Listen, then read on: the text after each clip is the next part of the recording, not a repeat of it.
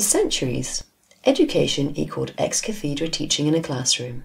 Students then processed the new knowledge individually at their desk. Today's learning is hybrid, and it's everywhere. Some learning takes place individually, some in group. Some learning happens in face-to-face settings, some online.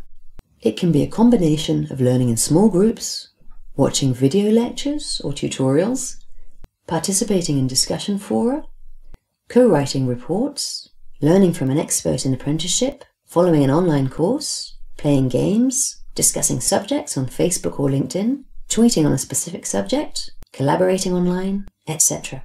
But what are students actually doing when learning in autonomy? How do they learn? And do they use learning resources as intended by the course designers or teachers?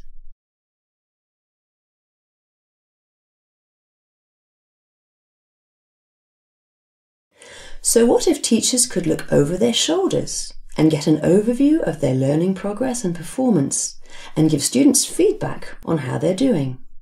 What if learners could see a report of their own learning actions and have those validated?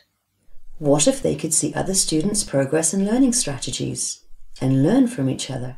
This is what learning analytics is all about. It consists of collecting data about learners in their context, measuring and analyzing this data, and understanding and optimizing learning and the environment in which it occurs.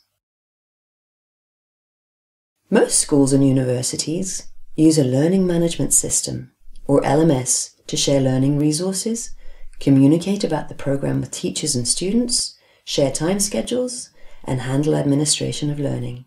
But not all learning takes place in an LMS. We use a large diversity of tools and learning environments.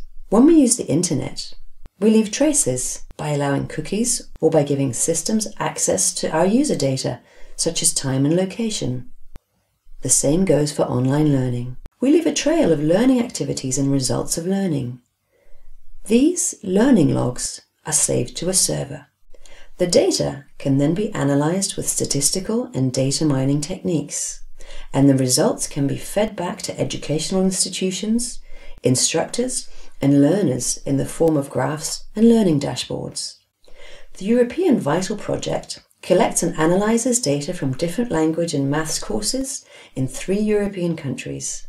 To compare the learning data from different learning contexts, the project builds on the xAPI specification. The xAPI learning technology specification accounts for all kinds of learning. Very diverse learning activities in many different applications can be described, recorded, exchanged, and accessed. And any learning event which happened anywhere and any time can be registered. According to the xAPI specification, a learner's activities are logged in activity statements. Statements consist of an actor, a learner, a verb and an object, and optionally a result and a context. With this vocabulary, very diverse activities can be tracked, including many details about the learning context.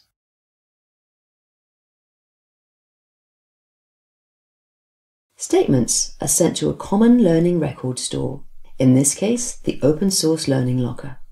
An LRS is an archive that can receive, store, and share learning data. Learning actions and experiences by a user in xAPI supported learning environments can be combined and accessed in the LRS and analyzed flexibly in the LRS, in an LMS, or in any reporting tool. When conclusions from the data analysis are reported and visualized in a dashboard, students can see whether they're on track and whether they're getting better grades. They can also compare their results with their peers and check if they're missing anything. They become more aware of their learning process and learn to better plan their learning. Teachers can follow up how their students are progressing, which parts of the course they experienced as difficult, where more feedback is needed, which students are at risk, which interventions are needed, where the course needs to be improved, etc. For more information about the Vital Project, check out our website.